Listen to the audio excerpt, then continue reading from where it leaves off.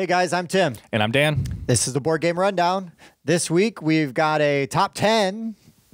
Don't get used to those top 5s. We're going to change it up on you. Nope. You seem so excited about that. One-time thing. Oh yeah, sure. We got a top 10. It's exciting. Dan's got some news. Yes. Who knows what it could be about? Anything. Be anything. Hopefully board game related. Oh. Whoops. We've got some Kickstarters, and then we'll get to that glorious top 10 we're talking about. Correct. All right, Dan, what you got for news? What do I have for news? Well, first of all, I thought this might interest you because you recently got your hands on a Shining game, right? Oh yeah. So they announced a second one. Did you look into that? No, what? Different people, I think, different company, all different. But I just found out this is evidently the 40th anniversary of The Shining this year. So people are saying like expect sure. a lot of Shining games. So wait. So you say another one. So like you different mean game. like a new Shining and not Dr. Sleep? Which is the sequel to The Shining? Yes. Okay. Yes. Just checking. Just another game with the Shining IP. I'm a nerd and I read books. Yeah, I saw the movie too. Ewan McGregor's cool. I haven't seen the movie. I've only read the book. So it's called The Shining: Escape the Overlook Hotel. Okay, so they added the subtitle.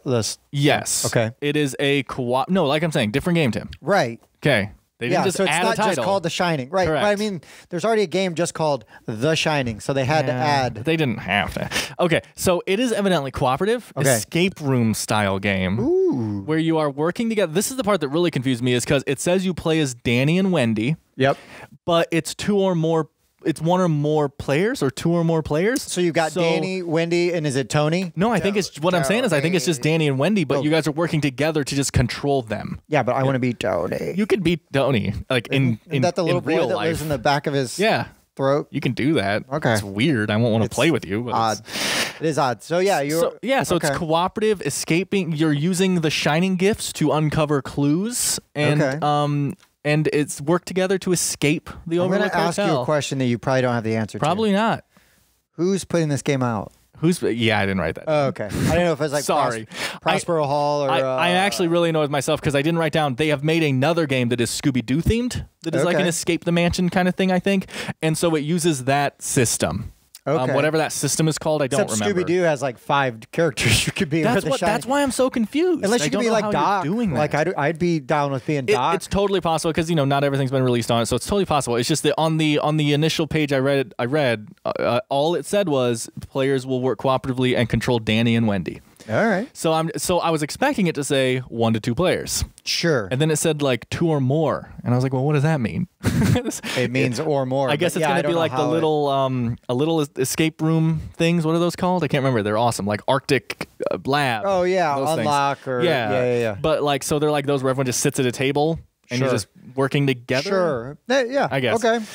But so I thought you might be interested. Escape room plus The Shining. I am totally interested because I love The Shining. Yeah, and so most things The Shining.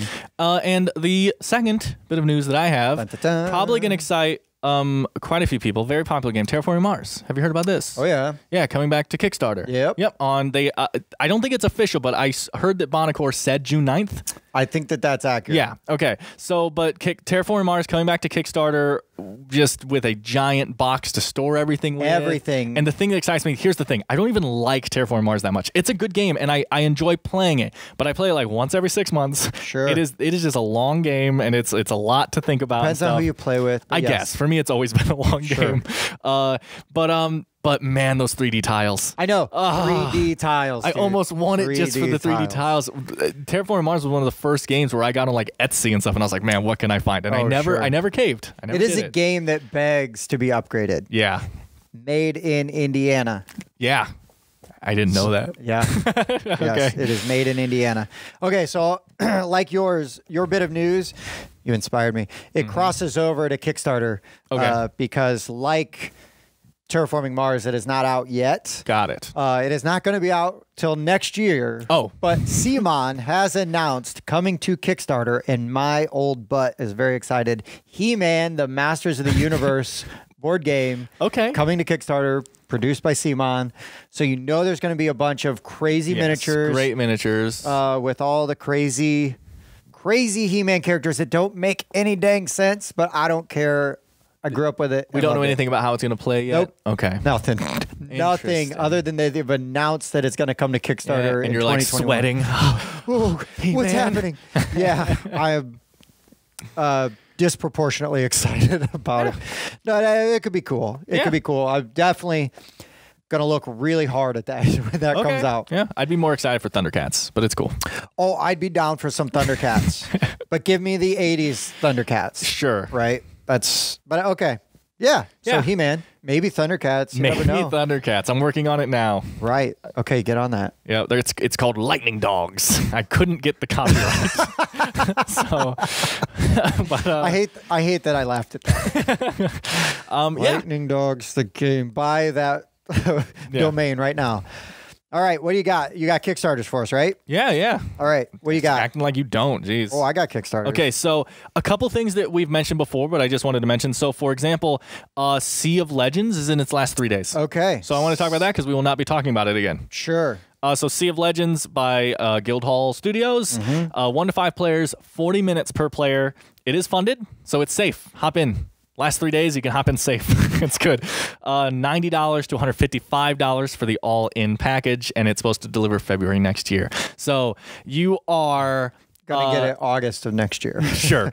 So you are basically, it's a open world game where you are going around as your pirate captain, gaining a crew. You have a nemesis you have to deal with. You can fall in love. It just feels like an open world Is sandbox. that why you play games? Yeah. To fall in love? Well, I got to do it somehow. I'm sorry. Just checking.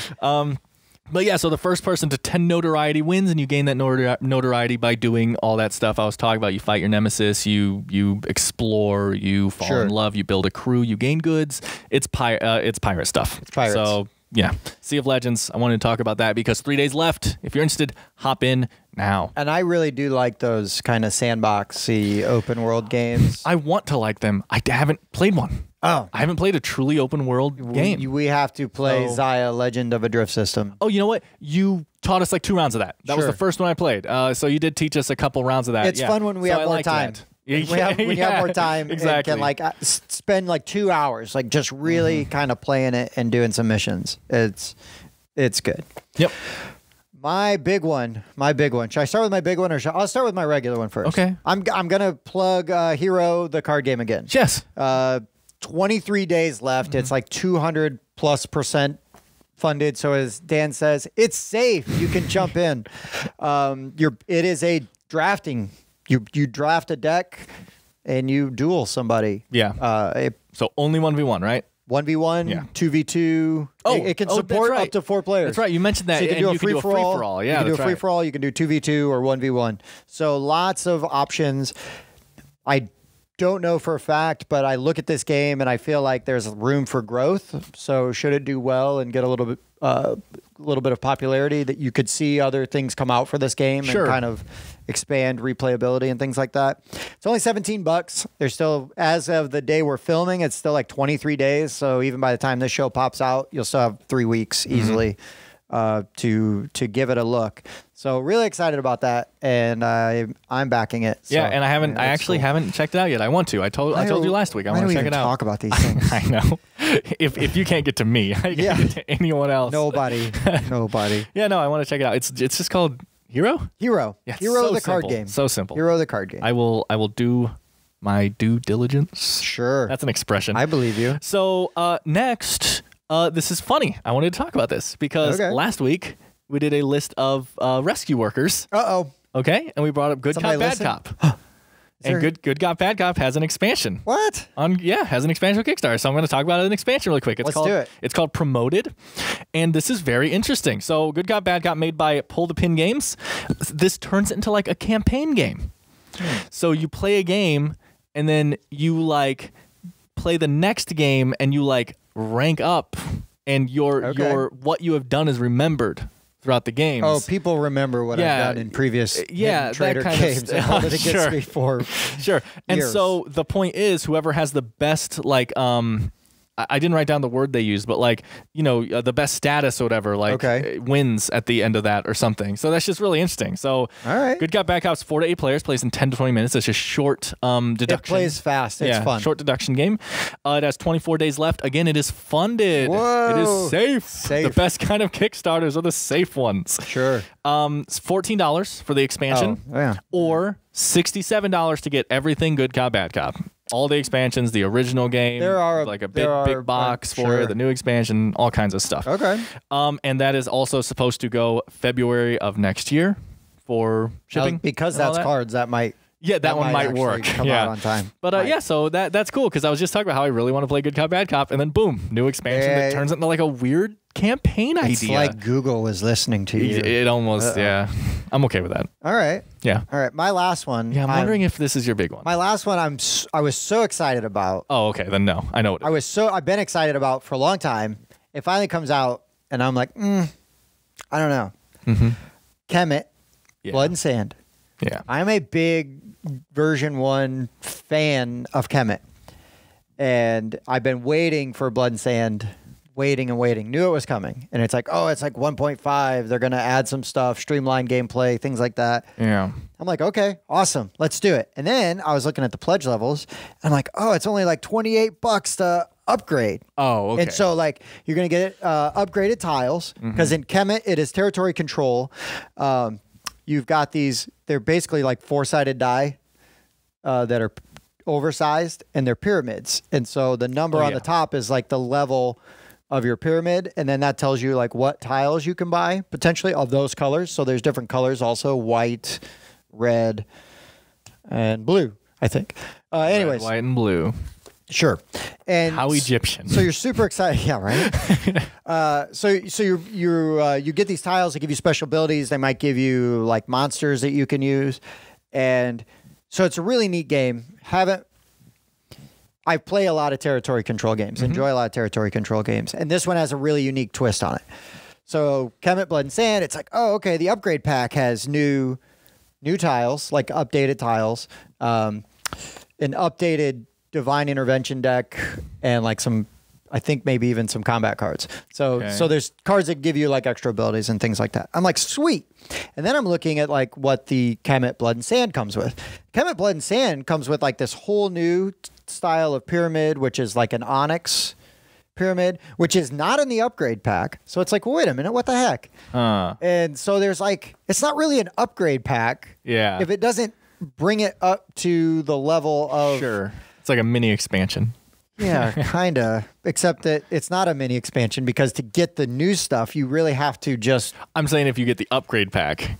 Yeah. It almost feels more of a mini expansion because it doesn't get you everything that turns it into the new game. No, and it's like, I don't need upgraded tiles. These tiles that I have, it's not like I've been playing the game and going, gee, I wish these tiles were, just, yeah. You know, a little I have bit never upgraded. Played Kemet. So it's kind of chapped my cheeks a little bit. Yeah. And even though I'm still probably going to back it, now I'm going to back it at the regular version. There is a retailer pledge. So if you are curious, hit up your game store and be like, hey, man, are you going to get in on that Kemet? Because I'd buy one from you, which I may end up doing anyways through my game store that I like to hang out at. But I don't know why, man, but that upgrade pack really bothered me. Yeah. It really bothered me. And the way that they're doing the pyramids now is it looks like you are assembling the pyramids instead of you just turn. So like if my pyramid was a level 1, it was the 4-sided die with the level 1 at the top. Now it's like level 4 is 4 on top of each other. So yes. And then the color of the pyramid, it looks like the actual color is like a little triangle you put on the top. Oh, okay. I mean, it's, you know, it looks really awesome. Yeah, it probably looks nice. Yeah. Not in the upgrade pack. Don't call it an upgrade pack. Say like if you want to spend the bare minimum to kind of like keep your toe in the sand, for lack of a better, you can have this upgrade pack. Thanks. Like no. Like just either put all the upgrade stuff in it. Like I got a upgrade pack for Belfort. I love Belfort. It's an older game. They did a reprint, and in the reprint, you could get the new game and the updated version of the game and like some expansions. Or if you already have the game and the expansion, like here's a new expansion and here's like a little upgrade kit. And the upgrade kit for that basically makes your game the new one. Yeah. That's an upgrade kit. It's an upgrade. Right. I'm really upset about this Kemet, Blood and Sand upgrade pack. I really am. I can tell. Gosh. They can tell. That's it. I'm done. Okay. That's why I didn't want... So Thanks we were talking earlier today, and I'm like, oh, I got something to say about that, but I'm going to save it. Correct. Because I didn't want you to sit through that twice. Well, yeah, and I didn't look at the Kemet thing very much anyway because I've never played Kemet. Sure. I didn't like the idea of Kemet that much. Like, not like, I disliked it, but I was just like, oh, it you doesn't just appeal hate me. Egyptians. Wow. I actually love Egyptian lore. It's so interesting. It is really interesting. Yeah, I don't know. I was even confused having not played Kemet because to me it sounded like from reading the stuff it just sounded like a second edition or something. Like right. It's coming back.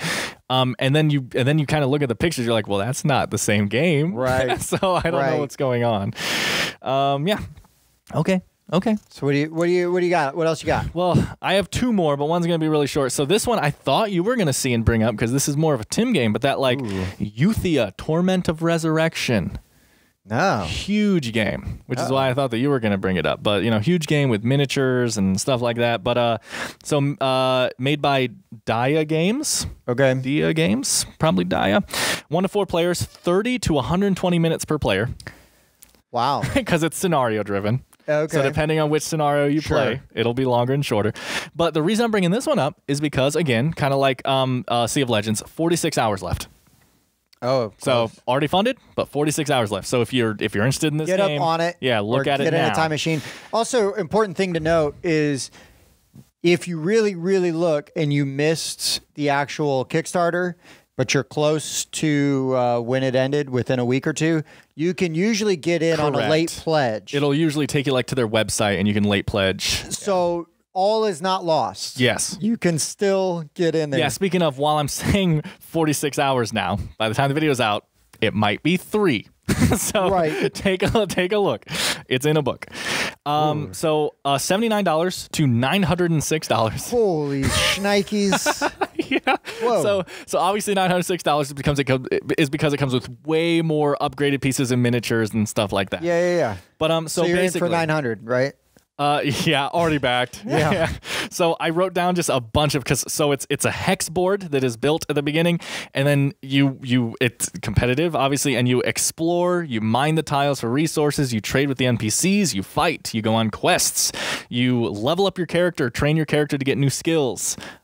You get sets of armor. Like once you complete the chainmail armor, you can upgrade that to another thing and stuff. Like there's so much going on in this game. Wow. It's not my type of game, but like for people who like that, just big, heavy, like I don't even know. It's almost it's like Gloomhaven on crack. Yeah. Like, do you like Gloomhaven? How about more? Yeah, I don't know if it's not gonna have. It doesn't look like it's gonna have. I mean, for $900, it better come with a suit of armor that you can wear. That'd be cool. You play. Then once you complete the set, you can upgrade it to a different set. Then you mail that old set in. They mail you a shinier.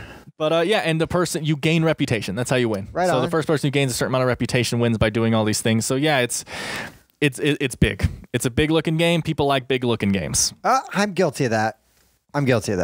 And my last one, small. I'm gonna bring this up because it doesn't interest me at all. No, but so this one is. I feel like this one is in trouble. I'm just gonna say that. So the other ones were like safe backs. I do not feel like this one is a safe back.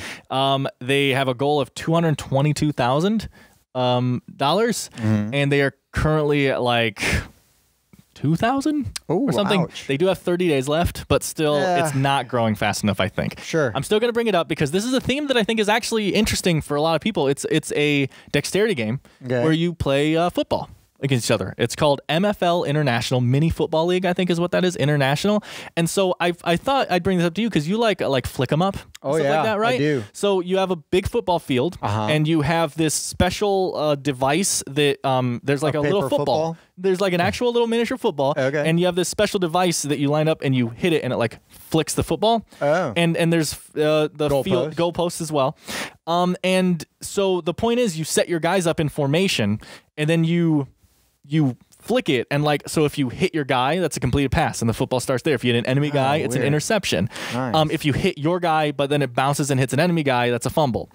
And they have all these rules built in, and obviously you can go for a field goal, and you once you get close enough, you can get a guy in the touchdown zone, and if you hit him, that's a touchdown. So it's like this dexterity game that seems to do a pretty good job of capturing that football feeling. And now I'm very interested. At first I was like, I used to play a lot of paper football on the desk at school, you know, while I should have been paying attention. Yeah. And I'm like, but this now sounds really kind of neat. Yeah, the first thing I saw, I was like, oh, people that like flick them up are probably going to like this. So it seems like a football version of that idea. The thing is, though, so $88 is the cheapest pledge. Oh. And I'm looking at the game and I'm just thinking, why?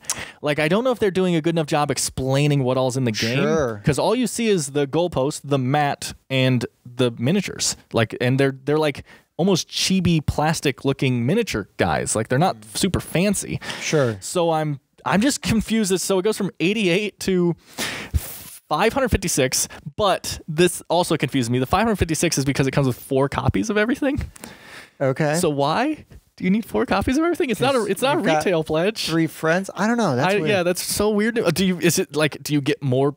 Like, you don't need 4 footballs to play football. So what are you doing? So I'm far from an expert. Yeah, but I would feel like a game like that might be a little overproduced. Yes, that's what I feel. So part of the brilliance of Flick 'em Up is that they're just meeples, and you've got these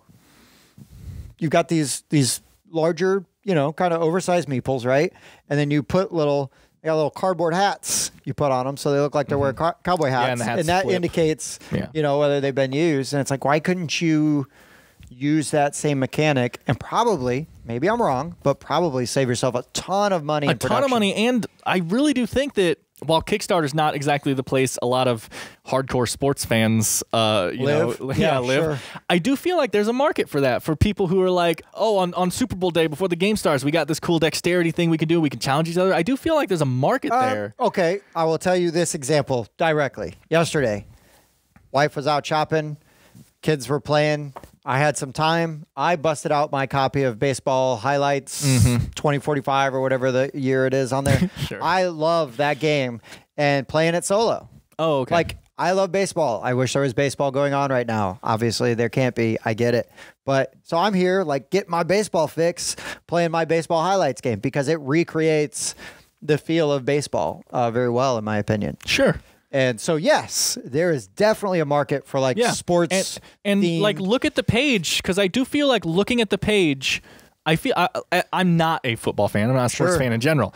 But I do feel like I was like, oh, they do a pretty good job of capturing the idea of what you're doing there. Like, it's the mechanics they have are super simple, but like smart enough. Like, oh, so if you hit the opponent, or if you hit your guy, but then it hits the opponent, he messed up your guy, making him fumble. Like, it all thematically works. I'm like, oh, this is clever. I just feel like an overproduction and a not maybe pushing the game on the right forum is going to hurt them. Sure. Right? Like the whole Kickstarter thing, obviously that's the way to get the money. Right. But you need to also send that Kickstarter link to all the sports forums and stuff then, because otherwise you're not getting a lot of those guys. Not a fan of sports. Yeah, yes, exactly. But that one is set to start shipping in December of this year. Oh no. If it gets funded. Just a lot of ifs on this one is the issue. But I wanted to bring it up because it is so different. I was like, why don't people do this? That sounds really neat. Yeah. That sounds really neat. I would just I say everybody go home, crack open your version of Flick 'em Up and see if you can figure out a way to make that work for football. Sure, yeah. But I'm definitely going to look at that. Yeah, do it. Just out of curiosity. MFL International by HW3D. Don't know how I'm supposed to say that. Sure. I think you just did. Yeah, good point. I think you just letters, did. Numbers, you mix them together. I get confused. It's a thing. It's a thing. That is it for Kickstarter. That's our Kickstarters. Yeah. All right, guys. So now we are going to do our public service. We're going to give you a top 10 because there's so many and there's the potential for crossover on our lists. Yeah, we were worried that we're doing a top 5 first games you should own. Like, if you're starting your collection, these are some games you should look at because they either are hit home with a wide audience. Yep. Or they're very easy games to get you into the hobby of like, oh, this is what I can be expecting, that kind of stuff. So if you're playing games you go to a friend's house, you don't actually own any games and you play something and you're like, that's amazing. I want to start getting some board games. And then you're like, but I need some games that I'm going to be able to get played. So I want to play them with family. I want to play them with, because maybe you're going to also try to indoctrinate non-gamers. Yes, always what you should do. The cult. Join us. So yeah, we, between the two of us, came up with a list of 10 very solid, very accessible games that I think would go well on anybody's shelf. And there is a version of almost all of these. I think I have all but 2 of these in my collection. And some of them were very early purchases. There's only one game that I do not have on this, and it's because I have a similar game. Oh, that's fair. Yeah, that's fair. So you're gonna do the evens. Yes, I will do the evens because I've played all the evens. So number 10. Number 10, a late addition to the list, one that we were talking about, but it's just so easy to get people to sit down and play this game. Villainous. Yep. The game. Yes, we've talked about it almost ad nauseum, right?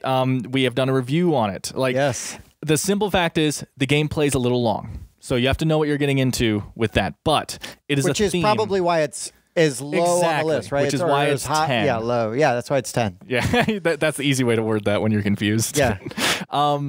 So Villainous is you are taking on the role of the Disney villains, and you're trying to finish your own movie. So like Scar wants to become king. You know, Jafar wants to get the genie and become the all-powerful guy, and everyone else is playing through their movie, but they're trying to slow you down by playing your own good guy. So Tim might play Aladdin on me if I'm playing Jafar to slow me down.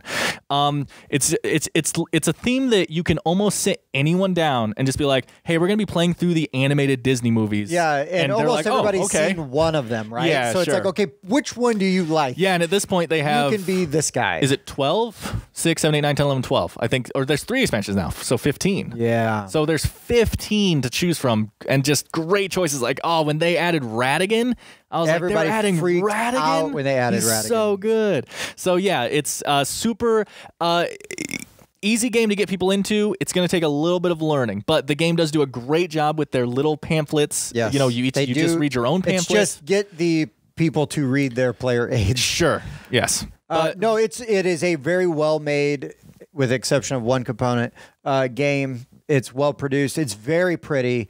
It's very easy to find. You can find it in any game store. You can find it in big box stores. Yeah. It's very easy to find.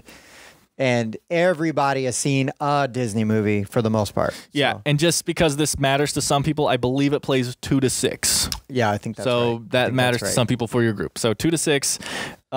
Great game. Tone it down with this next Marvel one. Fix that end game of the Marvel one, pun intended. Please. Just a little bit. Please. Yeah, there's a Marvel version coming out, and that is probably going to be enough for me to get back in at least a little bit. Yeah, test the water again.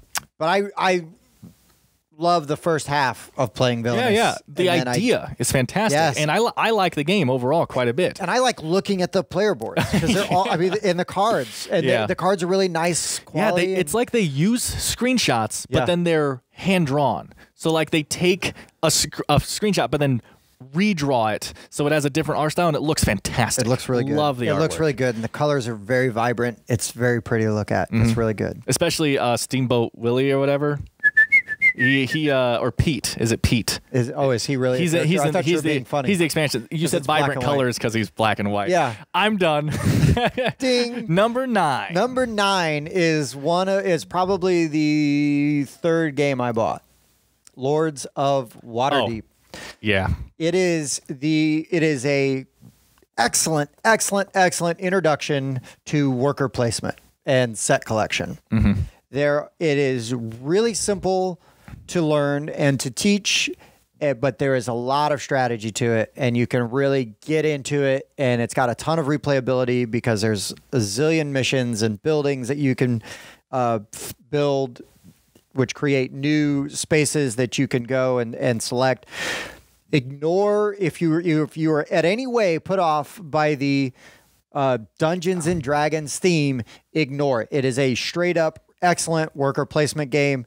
But Dan, a week or 2 ago, blew my mind with the theme and how the theme really does matter. But basically, you've got meeples that are your workers, and you're assigning them to locations, and then you are collecting these cubes, and the colored cubes, so like orange, purple, white, black.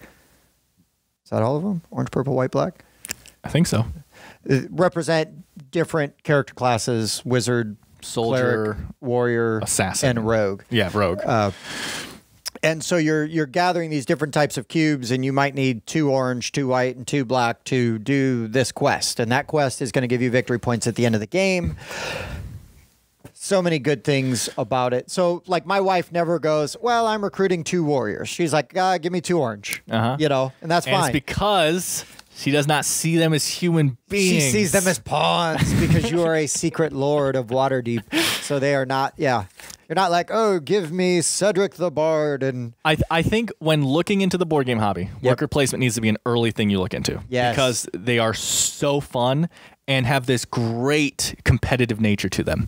And I think that Lords of Waterdeep should be one of the first ones you look at. I love it. I absolutely love it. The only thing that is a slight negative for me with Lords of Waterdeep, the game is fantastic. I wish that I don't know what they're called, the like hero, the secret goal. Your secret lord. Yeah, your secret lord or whatever. I wish those end point things were more interesting. It's literally just like, have like 3 points per skullduggery mission, and it's so like we've seen this before. That could have been more interesting, but it doesn't take away from the game at all. Right, the game is fantastic. Right, my wife always assumes that I have the one that is for the most buildings. Oh yeah, because I'm always making the buildings, because when people use your building, you get a benefit, and I'm like, bonus. I like being lazy and just profiting off of your stuff. So like, I go to Tim's building because it gives me 3 orange, but I'm giving him 1 orange for free just by going there and stuff. Right, and some of it is like coins or victory points. It's really good. Gosh, I love Lords of Waterdeep. So good, so good, so good, so good. All right, number 8. I love this game. I'm going to say technically a combination of 2 games. Yep. Depends on which theme interests you more. Doesn't matter. Love them both. Clank. Clank is so good. Or Clank in Space. Or Clank in Space. I was going to say, as I say in my house, Clank in Space. So Clank is a deck building game that also combines so many other awesome things. Yeah, it has a board, and you're moving around the board and collecting things. And the basic idea in original Clank is you are going down into a cave where a dragon is sleeping. And he is not happy. Yeah, and you are making noise. The Clank title is you guys making sound as you're going through this cave, trying not to wake the guy up. And if you make too much noise, he comes for you. And so the basic idea is you start with a deck. Everyone starts with the same little deck. Yes. And then you play your cards on your turn. You gain more cards that give you more special abilities and more movement and more fighting. And you just, every turn, you get more and more cards. I love deck building games so much. Too. It's one of my favorite mechanics. You start with this and you end with this. And you're just like, I can do anything. Like, it's so good. But yeah, and then Clank in Space is, I prefer slightly more just because the theme is so awesome. I mean, basically you are, now instead of going down to a cave, you are sneaking onto a Star Destroyer from Star Wars. Kind of. And every card in the game is some kind of pun to Star Trek, Star Wars, Firefly. Sure. Anything sci-fi. So every card just is a funny inside joke if you get them.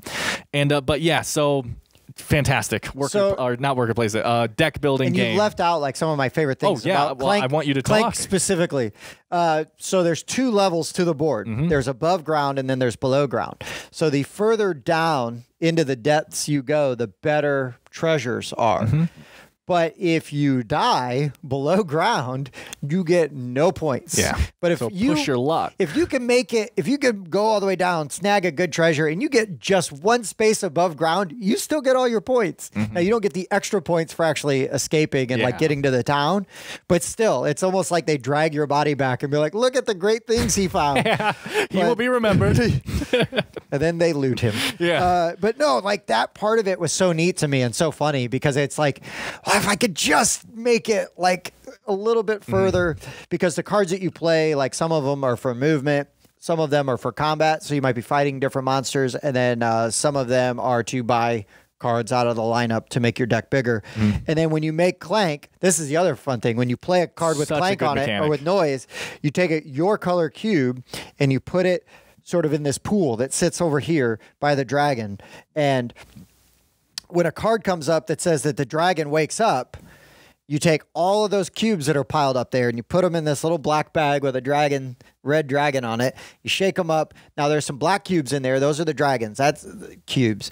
If you draw those out, he doesn't find you. But if they draw your color of the cube out of the bag, well, that's a hit. And you've got only so many hits. You can take like 10 life or whatever. Track, yeah. And so it's so much fun. Like everybody's like, oh crap, we're drawing things out of the bag. And especially if you're down to like 1 or 2 life and you may only have like 2 clank in that bag, but it's like, man, they're going to draw me. I know they're going to draw me. That's what I was going to say I really like is that it has this nice thematic nature of you can be as loud as you want, and the louder you are, the more likely you are to get attacked. But technically, I could be super loud and just get him killed. Yes. Like because of it. It has I happened. Love it. It's so good. Yeah. Clank is so much fun. There's a ton of tension. There's that because there is that press your luck aspect to it, right? So there's deck building.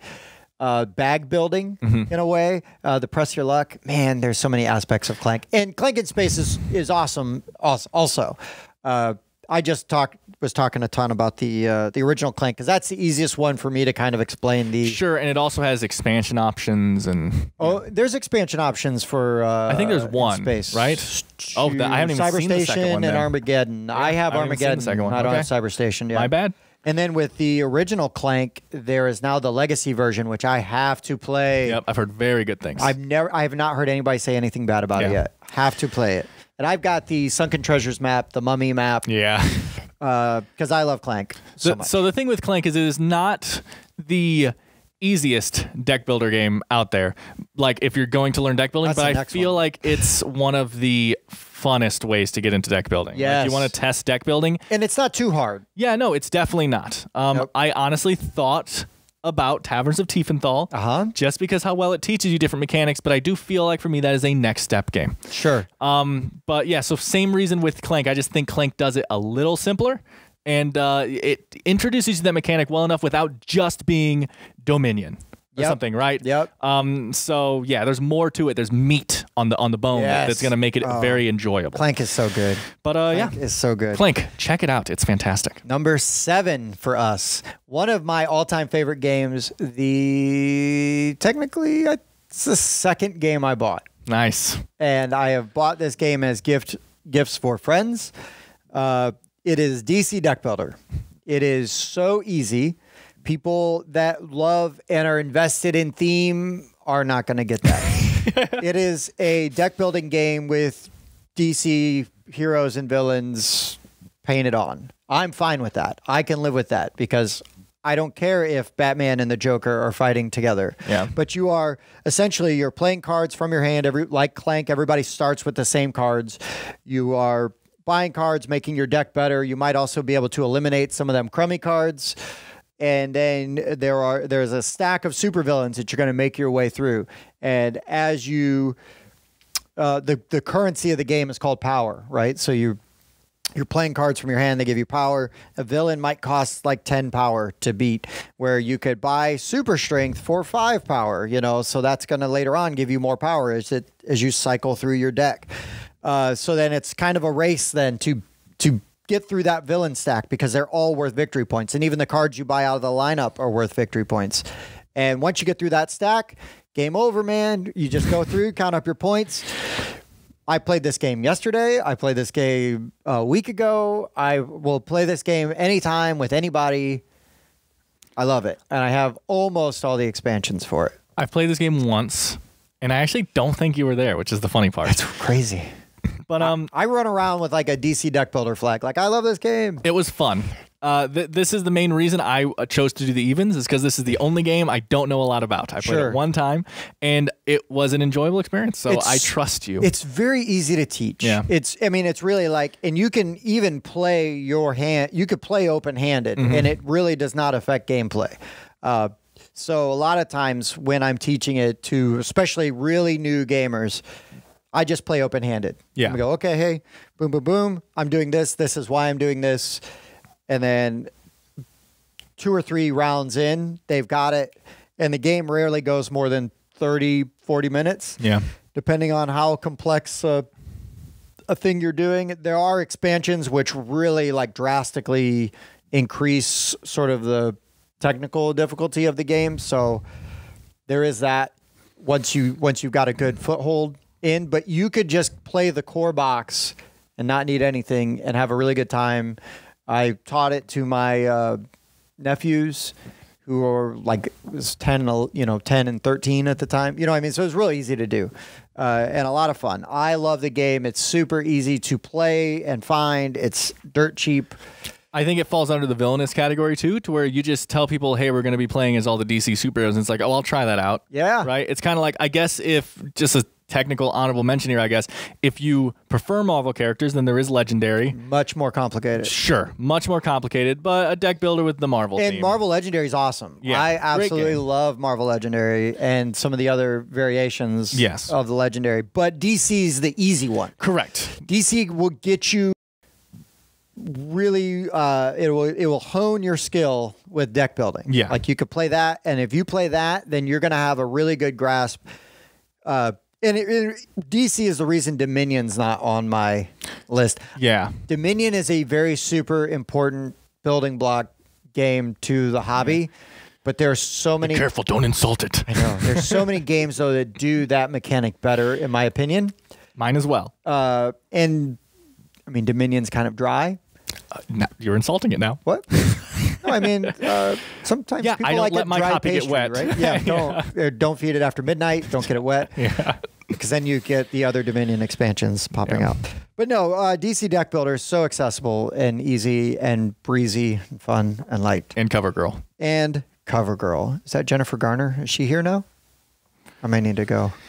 Number 6 is a staple, honestly. Yes. It's a staple. It's just... Yeah, have you ever played it? It's awesome. I'm pretty sure we've made that joke before. Have we? Carcassonne. Yes, Carcassonne. It's tile laying, just such a simple and yet fulfilling game. It's fun. It blew people's minds when it came out, man. Yes. Of like, hold on, I'm building the board?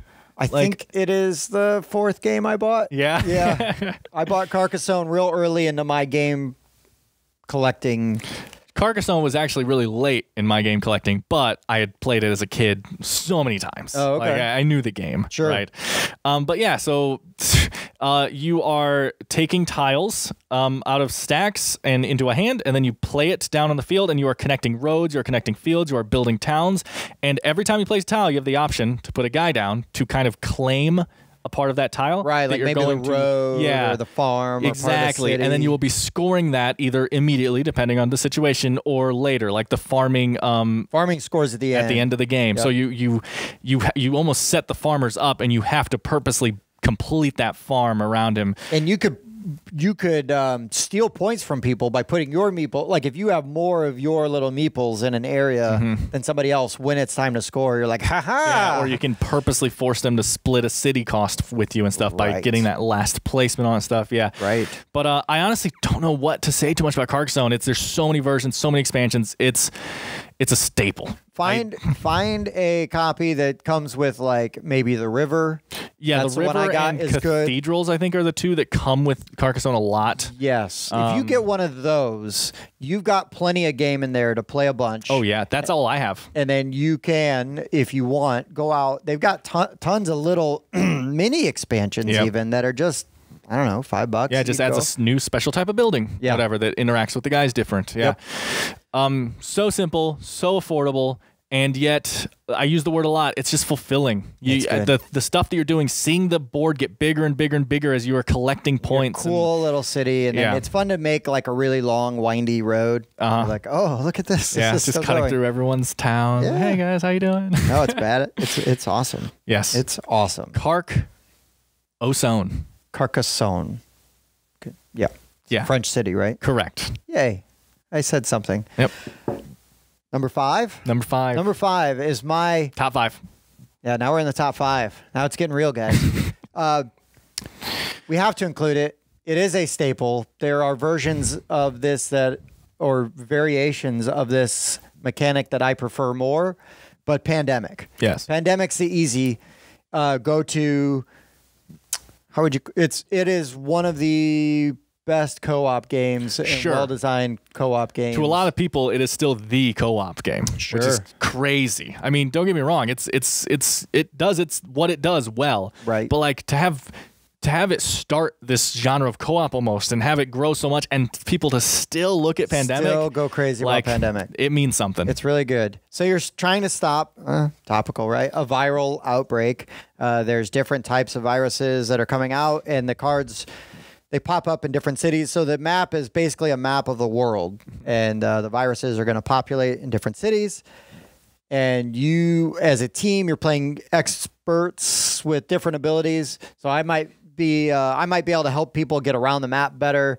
Somebody else might be better at like eradicating the viruses. The medic, where they're at. Strong. There's a ton of versions of Pandemic. Most of them are pretty solid, and again, it's a game you can find about anywhere. Yeah, like you can find it in a big box store. You can find it in game stores. You really can't go wrong. There's other versions. So if you played Pandemic or something like Pandemic, I would recommend.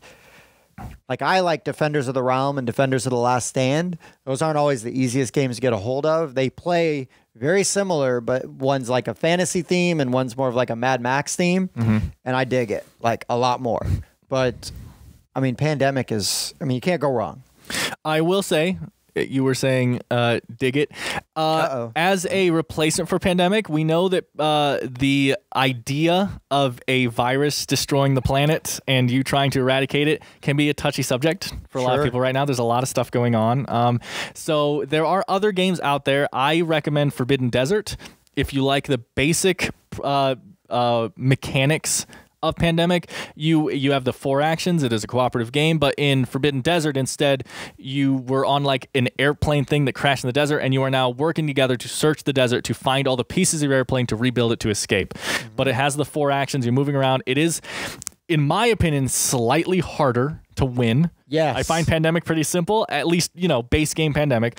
Base game of Forbidden Desert, because that's all there is, pretty hard. Yeah. Like you got to work together, but I like that challenge. Well, and then there's Forbidden Desert, Forbidden Island, Forbidden Sky. Yes, Forbidden Sky, mixed reviews a bit, so probably wouldn't recommend that one. Forbidden Island, though, is fantastic. I only include Desert because I like challenging things. I think Forbidden Island is too easy.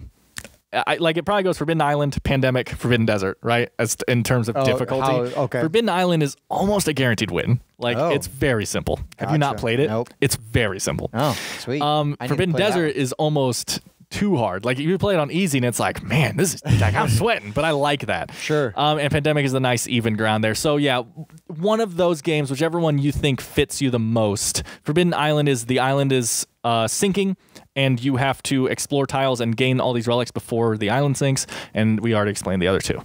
But yeah, one of those 3 games, they're great. You can't go wrong. They are great. Like, man, if you want a cooperative game, you can't go wrong. You almost have to start with one of those. Easy to find, too. Yeah, super easy and not expensive. Yeah, especially the Forbidden games, insanely affordable. Pandemic is also cheap, but like they're like half the price of Pandemic. Yeah. All right, number 4. Number 4, that's an even number. Yeah, that's okay. You. Number 4. If you don't own this game, gosh, I love this game. If you don't own this game, go to your local store immediately. I love this game so much. King of Tokyo is one of the best games ever made. I love King of Tokyo. I don't know why. It is so good. So in King of Tokyo, you are all taking on the role of monsters. So it's not IP, but I'm going to say Godzilla, King Kong, right? Those kind of things. A like giant killer Cthulhu. Bunny. Yeah, there's a Cthulhu expansion. Killer bunny. And you are working against each other to try to control, either kill everyone else, right, or to control Tokyo long enough to get the most victory points and win. 20 victory points. 20 yes. points ends the game. So the basic idea of the game is Yahtzee. Yep. King of the Hill Yahtzee. King of the Hill Yahtzee. You roll dice. You choose what you want to keep. You roll again, choose what you want to keep. One last roll. 3 rolls. And it works perfectly. It's so much fun. It is so good. And the power-up expansion, which I think you can just start the game with. Yep. I agree. Throw it in. Even if you're learning the game, throw it in. Basically, just if you roll 3 hearts on your turn, you still get to heal from those hearts, but then they also let you draw a card from your special deck that is only you. Like the Godzilla guy has his own Godzilla deck, and it's like permanent upgrades or quick, powerful one-time abilities that you can use on the other players, and it makes the game so much more interesting because it adds this asymmetric, no, I am Godzilla. Right. You are King Kong. Right. And trademark. Yeah, I am. You are. But no, it's so good. Instantly buy the game. I play with my 8-year-old. She loves it. We have a good time. It's a ton of fun. It is, you can play with 2 players, but it's even more fun if you can get 3, 4, 5 players to play. It's super easy. It's super fast. It obviously depending on luck of the dice a little bit, but I actually brought it to work one day when I had my own factory job. We got a 15-minute break, and we were playing with like 4 people, and we finished the game in 15 minutes. Nice. Now, we were Russian, but we taught and finished the game I don't have the in Russian. 15 minutes. Oh, you don't have the Russian one? I can't read any of it, so I can cheat. Sure. Perfect. So that's Perfect. how that works. No, but the fun thing about it, right, is that if you go into Tokyo, you're scoring points each turn that you start. Correct. And when you roll your hits, the little paw symbol, you hit everybody. Everyone. But the problem is, while you're there, everybody else, as they're rolling, if they roll paws, they hit you. Yeah, they only hit you. And the better part is, if you get hit, you can go, I'm out. Yep. And you make the person that hits you go Get in there. They can't say no. And you can start wailing on them. It is so much fun. And there's a fun, like, tense dynamic, and usually a lot of table talk going over, and trash talking. Yeah. Gosh, it's so much fun. Yeah. King of New York's really good, too. It's sort of I actually have not had the chance to play that one yet. It's a slightly more complicated. Yes, I've heard that a lot. Slightly. So if you play King of Tokyo and you're like, this is too light. Sure. Which, insane. It's almost perfect. It's so much fun. But King of New York's really good, too. It's really good and a lot of fun. But I would always say King of Tokyo first. Yes, definitely. And if you, like you said, if you can find the power-up expansion, ding, really good. Oh, and there's cool versions now. There's a second edition. I need to get King of Tokyo Dark. And they're just making it's on my wish list right now. So, and King of Tokyo Dark, which is just a gritty black and gold themed. It looks incredible. Yeah, looks so good. It looks really neat. I'm so annoyed because I already own King of Tokyo and Power Up, but I want it so bad. Yeah, I'm gonna get Dark. Yeah. I just gotta find a copy of it. Number 3. Yep. Number 3. This is a Pandemic, sort of a broad swath of games, but I feel like is super easy to get people into the hobby, or people that don't play games normally. You can bring them in. We were playing a version of this game. Oh gosh, 20 years ago with roommates. Yeah. No idea really about the board game hobby. What it would become. Like I played role-playing games and a little bit of Warhammer, like tabletop Warhammer at the time. But we used to play a version of Werewolf that we called Mafia. So you were in the Mafia, you were a cop, or you're just like a regular citizen. So Werewolf is a hidden role social deduction game for, if you don't know. Usually you play with 7, 8 people minimum. Yeah. And I don't like to play with 20 people. It goes too long. I never have.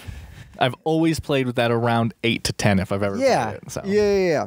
And, so 2 people are usually werewolves, and they are trying to eliminate everybody else. And everybody else is trying to figure out who the werewolf is. And the fun thing about this game, for me, is that the first round, everything starts, nobody knows anything other than the werewolves know who they are. And it's just like, Dan's got a beard. He's probably a werewolf. Yeah. And, what? Yeah. And it goes from there. It's really fun when your sister's sitting next to you and you're like, she has a beard. I think she's a werewolf. Look at her back. It's covered in hair. Yeah. No, but you just make wild allegations and then baseless allegations, and it goes downhill from there. Or uphill. Depending on how you look at it. But I really like Werewolf. We used to play and still do Werewolf all the time. You could play it. We even have played it via text threads. Yeah. And things like that. But there's so many different versions of it. There's One Night Ultimate. I prefer Werewolves of Miller's Hollow. Like if you're going to play a pure version of Werewolf, that's my favorite version. But One Night Ultimate is super accessible and very popular. And it's faster. There's just one round. Good point. Where Werewolf of Miller's Hollow would probably go 4 to 5 rounds, can go a little longer. We usually give it you're going to have 3 minutes to make your case, right? 3 minutes, everybody arguing and pointing fingers. Then we go, okay, time's up. We're going to vote. Yep. And just boom. And then that keeps the game moving. But this is like a beer and pretzels game. You can have a beverage. You're just snacking and everybody's just kind of sitting around hanging out. And you have to be in the mood that, especially in the normal werewolf type games, you have to be just as willing to watch the game as you are to play the game. Yep. Because the odds are you're going to die. Oh, yeah. And you're going to be watching for a little bit. Yeah, but again, keep it short. Exactly. That is a moderator thing. Right. And then, but sometimes when you die, you're like, oh, who killed me? I'm going to like that son of a beep, beep, beep, you know. But yeah, but there's so many really good versions of this. Like my new favorite one I was introduced to me by you is Wolves of Mercia. Yes. I love that is Wolves my of Mercia. favorite werewolf game that I've played. It is my favorite implementation of it. There is another one that I really, really like called Stay Away, which is kind of based on The Thing. Mm-hmm. And that one's more involved because you have to get up and change seats. Yeah. And you basically can only affect your neighbors. Mm-hmm. It's really fun and gets kind of wild, but not for everybody. But I think that you could play some version of Werewolf with just about anybody and have a really good time. Yes. Yeah. So it is a social game. It is a game where the fun is who you're playing with, not even necessarily the game you're playing. Like, yes, the game puts you in a fun situation, right? But the fun part is giving each other the dirty eye and arguing and being like, oh, it's him, man. Well, it's him. we've even played where like you go around and introduce yourself, right? And so be like, I'm Wilhelm, the barkeep, yeah, right? Okay. And we have my buddy's wife who would play a lot with us. She's always Charlotte, the barkeep, you know. So then if she dies, then everybody's like, well, who's running the bar now? Like, we can't go to the tavern anymore. Yeah, nice. Create your own little fake society. Yeah, so, you know. And then we had my one buddy who would always pick, like, the worst job, and everybody would want to kill him. I'm the village arsonist. Yeah. You know, and it's like, wait a minute. Like, we need to get rid of this guy. Why do we still have that? Based on that. Yeah, and it would get worse. Like, not in PG things. Sure. And it's like, wait a minute. Like, he can't be here. And he would get killed. Yeah. And if he lived, then it would just get even worse and worse and worse. But yeah, so it's sort of like Sheriff of Nottingham. It's as fun as you make it. Correct. Yeah. Great comparison. If you want to get into it and really, and you don't have to do that. You can just be like, yeah, no, I'm not a werewolf. Yeah, no, it can be a relaxing game. I just find it more fun to be over the top. I like to get crazy with it and just loud. And if I get killed, I make a big scene out of it, even if I don't care. Mm-hmm. You know, I like to make a big scene out of it and everything because it's fun. Yeah. All right, number two. Similarly to how Wolves of Mercia recently kind of toppled the werewolf or the social deduction thing for me. Just One has taken over party games for me. Yeah, absolutely. It's destroyed. Like, I still love Concept a lot. Also a simple game. Never played Concept. Oh yeah, super simple. You don't even need the game to play. But yeah. So Just One is every time I explain it to someone, they're like, "That sounds so easy, like boring," and then we play it, and they're like, "That's one of the best things I've ever done."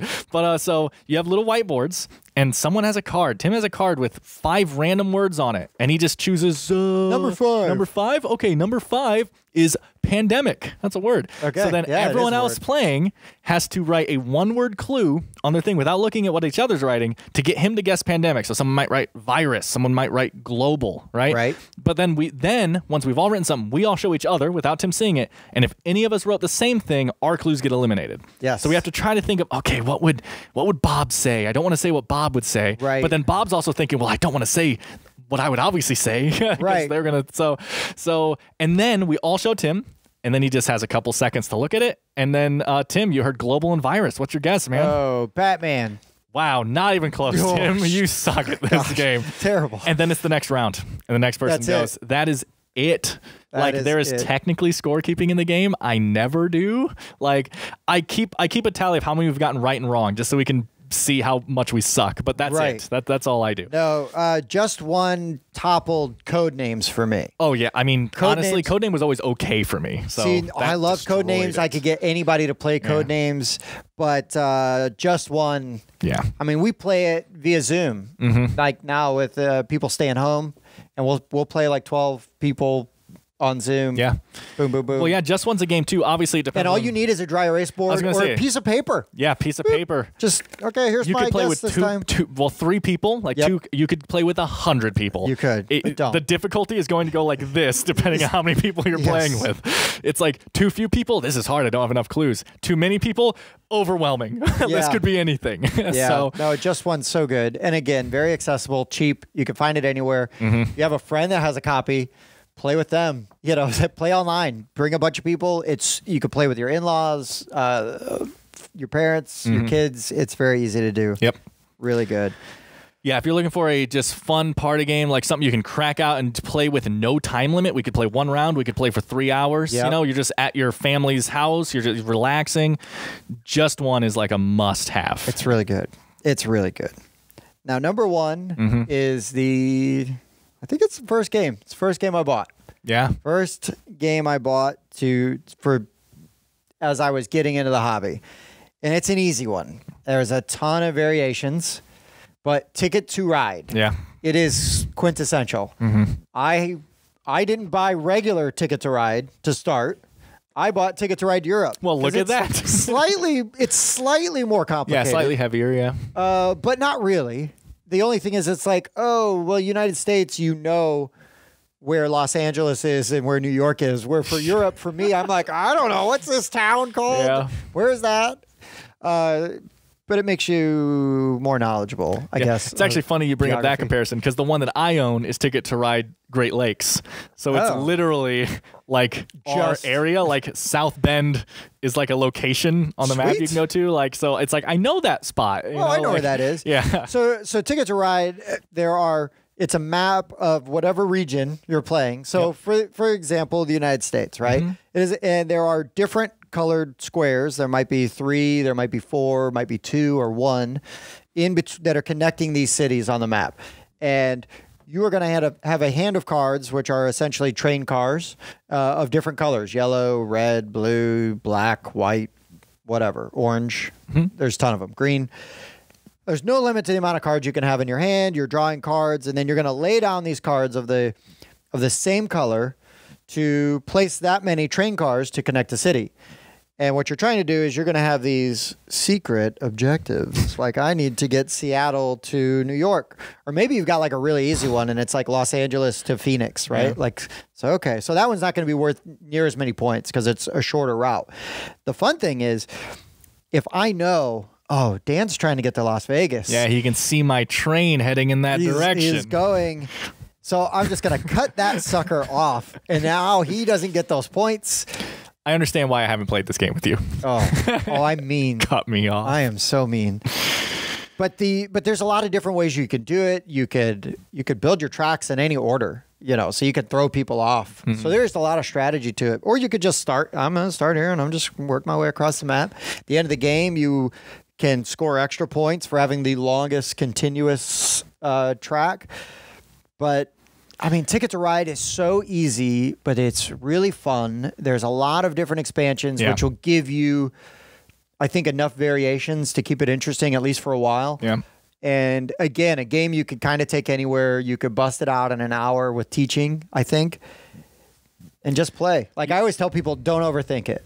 Just play. Like, you'll be fine. Yeah, I think the two nicest things about Ticket to Ride for people is the areas that Ticket to Ride covers is like you will find one that has like your hometown on the map. Right. You're just like, I want to play my area. You will find it. You can find it. And the other thing is that the difficulty is so up and down. Like, oh, you like Ticket to Ride, but it's a little too simple. Here's this one that's more complicated. That one's too complicated. Here's this one that's slightly more simple, but similar. Like the Great Lakes one that I have adds boats. As well. On. So you have train cards you're collecting, but you also have boat cards you're collecting, and you play them separately. So like you can go from one city to another city that's on a waterbed, then you have to turn into boats to cross the water and then turn back into trains to continue. Nice. And like it's just it adds that second level of complexity without being insane. But if you want that, like it offers that, and Ticket to Ride is so good about that. Yep. You will find the difficulty level you want. And if you want to drop some money, there's that. Was it the Were you going to bring that up? 20th anniversary? The 10th anniversary? Yeah. 10th anniversary of Ticket to Ride. Amazing. We bought that I used to own it. We bought it for my father-in-law for Christmas a couple years ago. But the train cars are customized. So there's like the root beer car and they're all different. The zoo cars. Yeah. The giraffe head sticking out of the top. Such a great. It's really good. Like deluxe edition. It's really of the game. good. And the It's map really is good. so much bigger. It makes it look so nice. Yes. Oh yeah. Yeah. No, I love Ticket to Ride. It's really good. I bought that game very early on in my number one. That's pretty early on, Tim. Right? But it still gets played. It's easy to teach. There's even kids version. Yep. So you can play with your kids, which for me is huge because I'm trying to get my children to play games and want to enjoy games. So Ticket to Ride's a really easy one and with still a lot to offer while being easy and accessible. You can find Ticket to Ride, big box stores, game stores, everywhere. Are there versions you can't find? Sure. But there are also 50 versions you can easily find. Yeah. So... Yeah, it's like Monopoly. Yeah.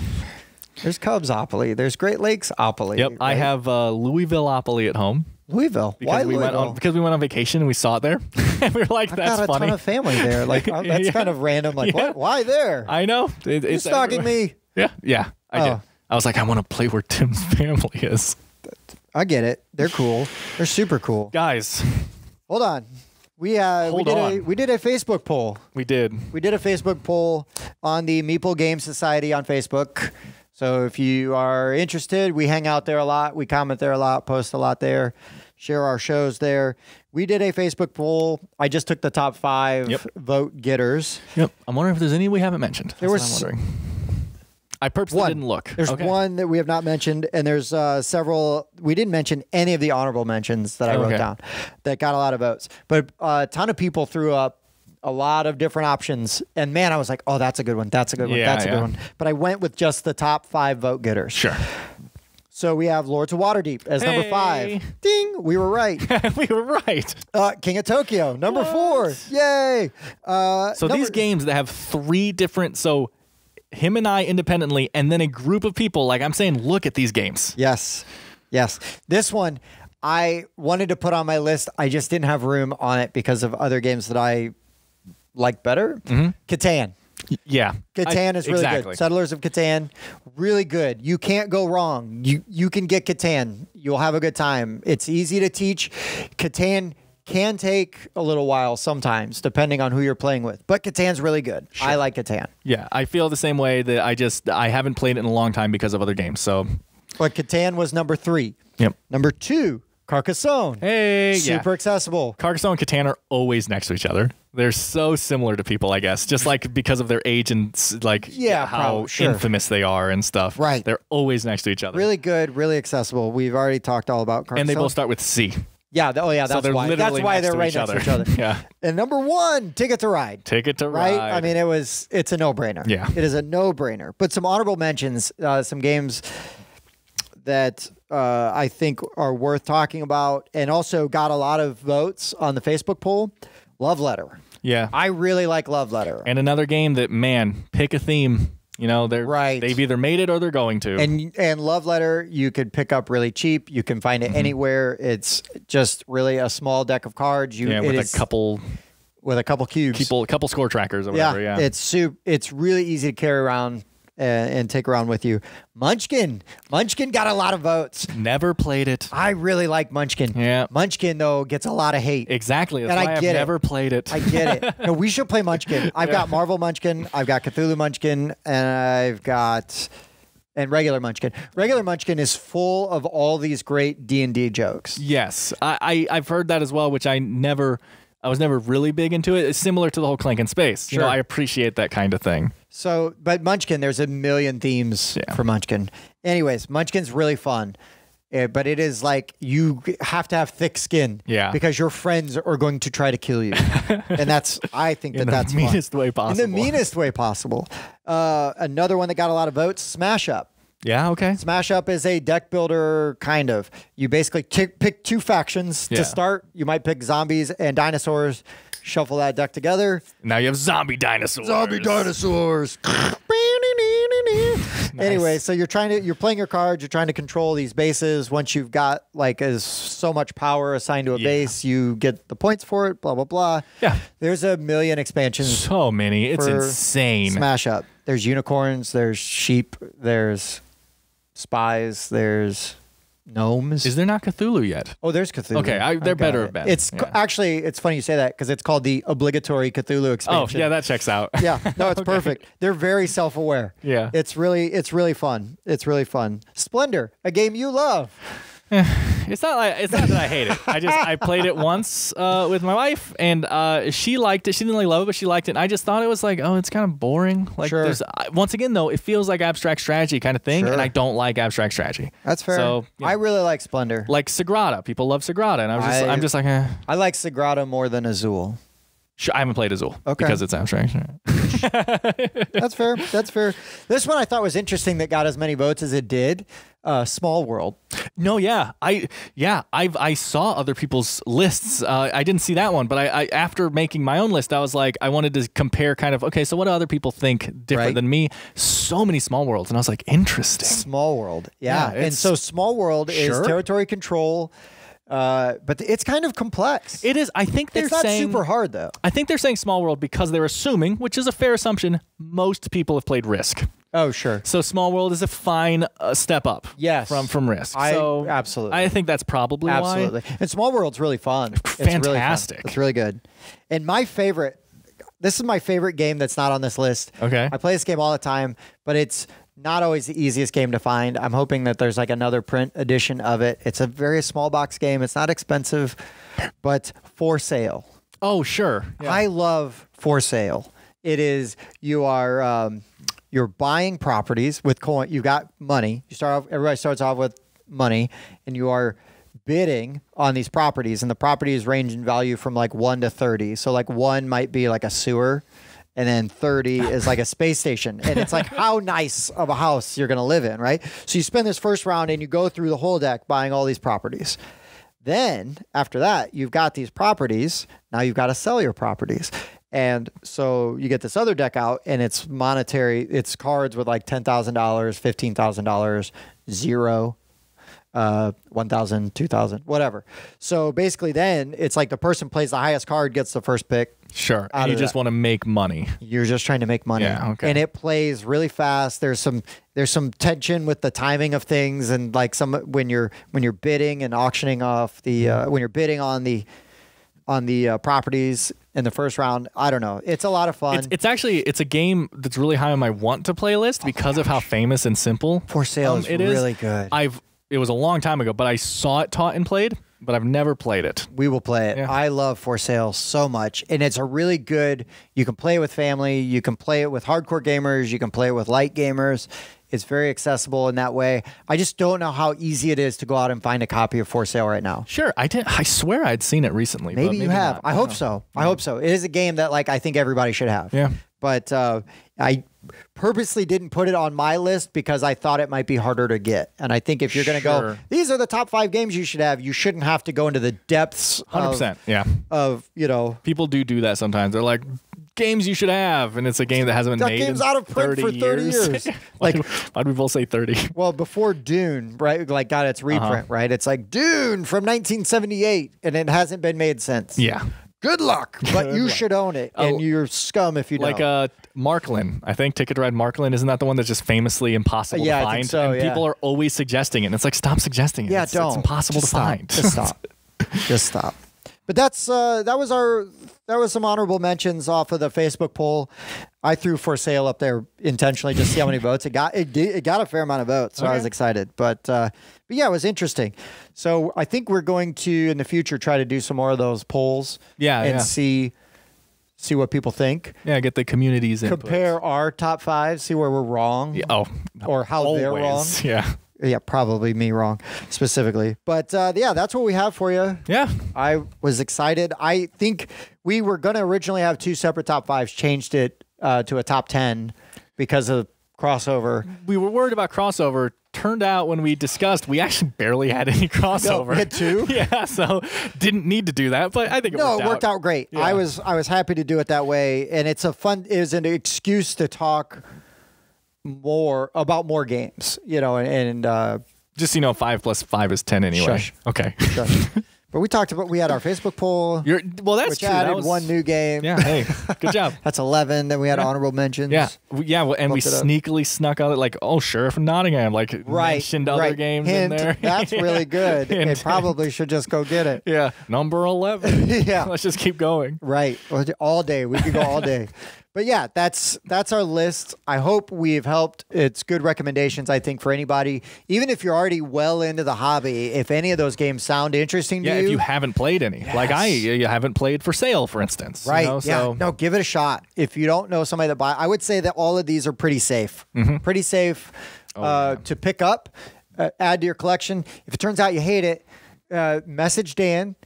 He will then buy it for twice what you paid for it. I always do that. Always. That's my shtick.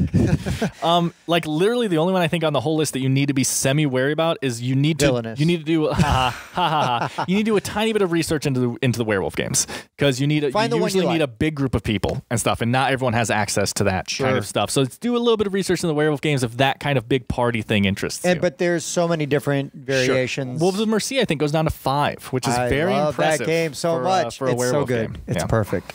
It is the perfect werewolf game. For now, yes. Yeah. Yes. For now. For now. For now. And for now, I've been Tim. I've been Dan. Thanks for watching. Clank in Space.